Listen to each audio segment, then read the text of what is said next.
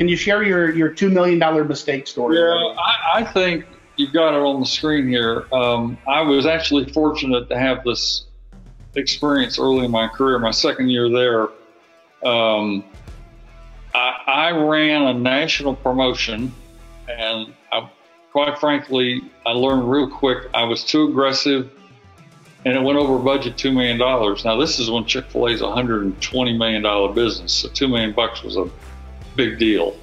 Big deal. It was also 1982 when we were in the midst of a national financial crisis. This was a coupon-based promotion. We decided we're never going to do coupons and discounting again. We stopped. Yep. And we completely inverted the marketing model. We made it an operator-centric model rather than a corporate-centric marketing model.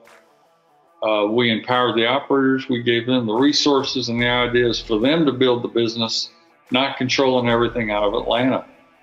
And this mistake was the catalyst for what eventually developed what I call renegade marketing. Whatever the marketing issue or strategy is we were considering, if it looks and smells anything like the rest of the industry, we're not going to do it. And so Cal's campaign is a great example. We decided we're not going to show food, we're not going to show price, we're not going to try to just communicate we want your business, we want your money. We decided we're going to campaign that will make people smile and make the brand memorable. And because the reality is you can show a chicken sandwich and change the logo and you can't tell whose it is. So I'm a great believer in don't throw people out when they make a mistake. Give them a chance to step back, be humble, think, strategize. What did you learn? What is the bigger implication on the business? I already told you in the case of Chick-fil-A, it was transforming for the business, and it was transforming for me and my team. Yeah, and Steve, a couple of things that I heard when reading your book, listening to you speak here, the approach to hiring the right people, not just the competencies, the example that Truett set, that you weren't shown the door when you made this mistake. No, in fact, I went to Jimmy and I apologized. Within about a week, I knew I'd made a real big mistake. And he said, don't worry about it. He said, I was part of it. I approved it. And he said, besides, we just invested $2 million in your education. You'll never make that mistake again.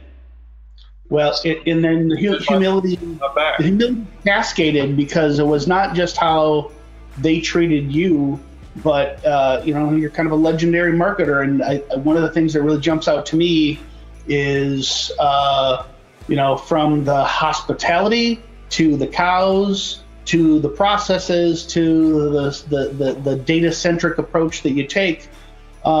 It's not Atlanta up on headquarters on high telling everybody how it's going to be done because you're the smartest guy in the room. You almost take the opposite approach. I mean, you give all the credit away to everyone else, and it's a decentralized, operator-centric marketing approach, right? That's absolutely true. Here's where I netted out, and this mistake contributed to it. Chick-fil-A customers don't care who the CMO is. They don't even care who the CEO is. All they care about is what kind of experience do they have at that brand, at that restaurant. They don't even care who came up with the cow campaign. All they care about is they enjoy the jokes. That's right. That's right. So it's not about me. Quite frankly, it's not about any leader if they'll really step back and be objective about it. The question is, am I contributing to creating an environment where people can thrive?